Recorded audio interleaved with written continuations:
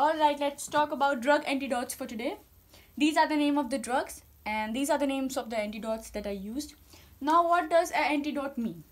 For example, we took any substance or any drug in excessive amount, more than the normal dosage, then we need something to counter effect, to reverse the effect of this drug.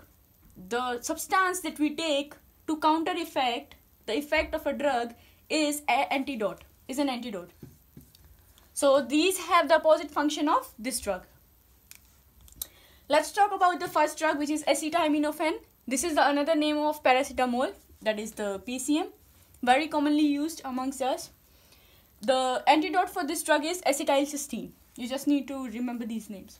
The second drug is digoxin. Now this drug is used in cases of, for example, heart failure, arterial fibrillation or arterial flutter or arrhythmias, when our heart is pumping like very rapidly.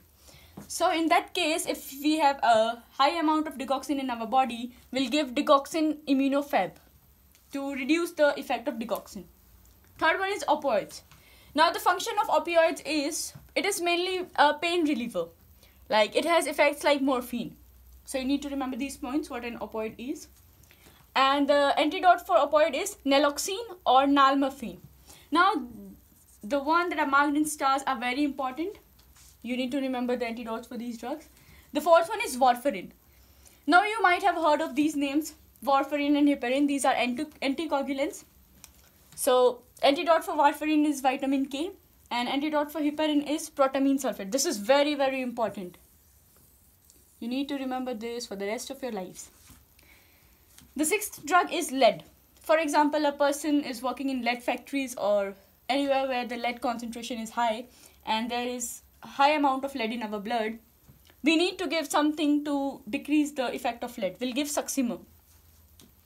Seventh one is cyanide. Now this is basically a poison, so if you have high amount of cyanide in your blood, you'll give methylene blue. This is also very important, so just remember the antidote name. The next one is insulin. For the antidote, it's the glucagon. This is very easy. You might have studied this in internal medicine. The ninth one is benzodiazepines. Now, what is the function of benzodiazepine? It is antipsychotic or anxiety relieving drug. So, in case of psychotic diseases, you prescribe this drug. And if a person, for example, took this, then the normal dose of the drug, you'll give flumazenil. So the antidote for benzodiazepine is flumazenil. The last one is anticholinergics. Now anticholinergic drugs work by inhibiting acetylcholine. This is the